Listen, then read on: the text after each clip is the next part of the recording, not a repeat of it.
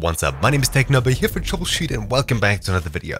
In this quick video, I'll show you how to fix the VCRuntime140.dll error that you could be receiving, as well as other related to the 140.dll errors.